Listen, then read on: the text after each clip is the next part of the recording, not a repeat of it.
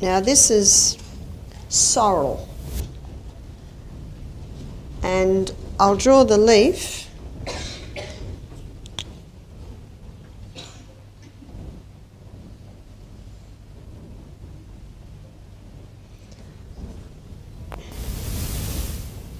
It's actually a bit pointy.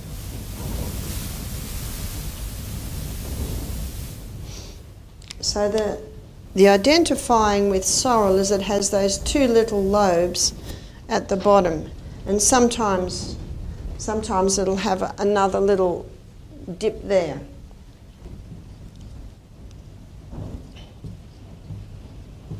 So what we've already looked at is chickweed. We've also looked at radium.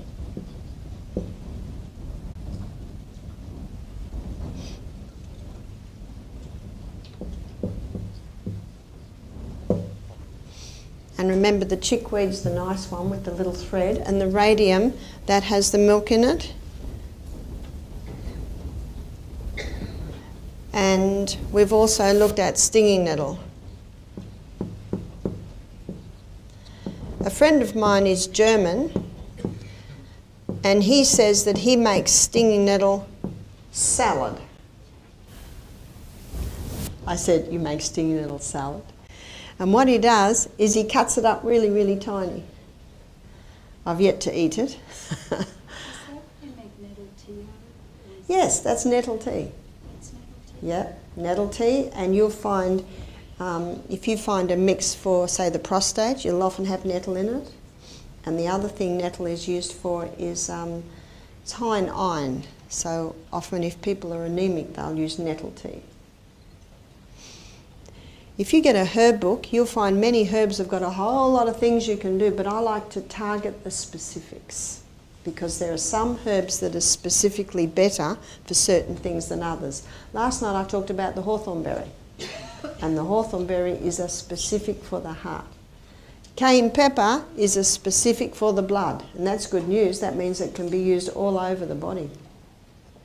In fact, in the book Curing with Cayenne, the author Sam Beiser, he says you can put cayenne pepper with other herbs to increase their potency.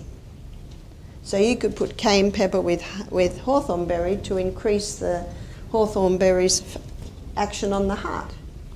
And you can put cayenne pepper with something like cranberry, which will help to increase the cranberry's ability to help resolve UTI, or urinary tract infections.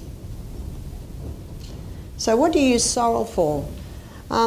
Sorrel is one of those green herbs, and there are many of them, that is like a sweet bitter. So if you chew on the sorrel, it almost has a sweet aftertaste, but it's a slightly bitter. And all your bitter herbs are specifics for your liver. And all your green herbs are very high in chlorophyll. And chlorophyll is plant blood. And the molecular structure of chlorophyll is very similar to the molecular structure of human blood. Let me show you. So this is the molecular structure of human blood, and this is the molecular structure of plant blood, which is chlorophyll. So there's the plant and there's the human. Almost identical, almost. The middle molecule in plant is magnesium, and the middle molecule in human is iron.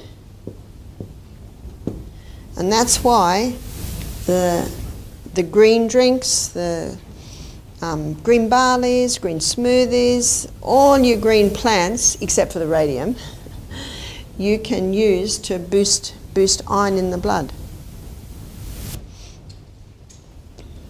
Also, green juice, which is your plant blood, it's one of the most potent blood and tissue cleansers in the body. It cleanses the tissues. So sorrel, throw it in your salads, it's quite nice. Buzz it up in your green drinks, very nice. Now there's one that you probably would not want to put in your green drinks, definitely not the radium, and that is dandelion.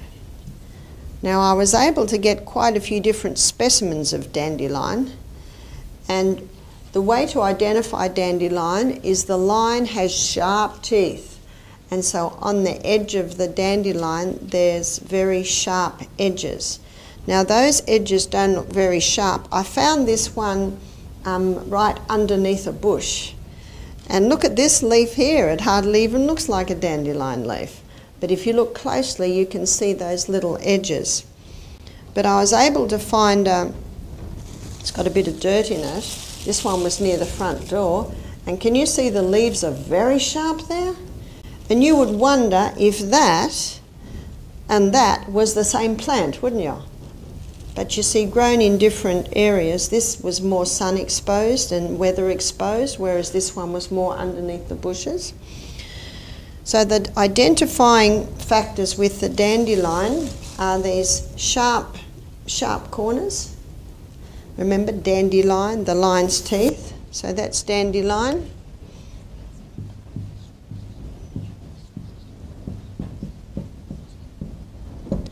Now there is another herb that looks very similar to dandelion. It's called cat's ear. Now with the dandelion plant will just shoot up one stalk with one flower, whereas the cat's claw will shoot up several stalks, and the stalk will divide and it'll have several flowers. I couldn't see a cat ear, but I did. Yes, I did. I found in the grass the dandelion stem. Now the dandelions, see, the dandelion and the cat's ear flower look very similar. They're both yellow, but the dandelion flower will be a little bit bigger, so you'll know which is which by the stem. And the dandelion stem is hollow. My children used to pick them and use them as straws. So the dandelion stem is hollow, and also the cat's ear stem is not. It's sort of more disjointed. And again, in fact, I'll draw a picture of it. We'll rub this one out. So with the dandelion, it's definitely, it's got the sharp leaves. And then you'll have lots of leaves here. And it'll just have one stem that'll go straight up, and it'll have the flower on top. Whereas the cat's ear, the leaves are more like this. They're more round, they're not sharp, but they're very similar. They have all the leaves around like that, but they'll have a stem that'll go like that, and they'll have the yellow flower on it like that. And sometimes they have another one that divides like that, and it'll have the flower up like that. Once you start looking, you'll be able to identify the difference. Another big difference between the cat's claw and the dandelion is not only the sharp edges, but dandelion is smooth, whereas cat's claw is a little bit furry. Now, as far as the east is from the west is the medicinal properties. Cat's claw, it's basically only good thing about it is it's a green plant. Whereas dandelion, lion is the king of the jungle, and I think dandelion is the king of the herbs in the garden, because dandelion is a bitter herb. If you were to bite it and eat it, it's very, very bitter. And you've heard the old saying, sweet to the mouth, bitter to the stomach. Sweet to the mouth, bitter to the stomach. Think of that with sugar. Sugar is sweet to the mouth but very bitter to the stomach. Whereas your bitter herbs like dandelion, they're bitter to the mouth but very sweet to the stomach, because it's the bitter herbs that stimulate the liver to release its digestive enzymes. And also the bitterness causes the stomach to release its digestive enzymes too. Dandelion is the liver herb.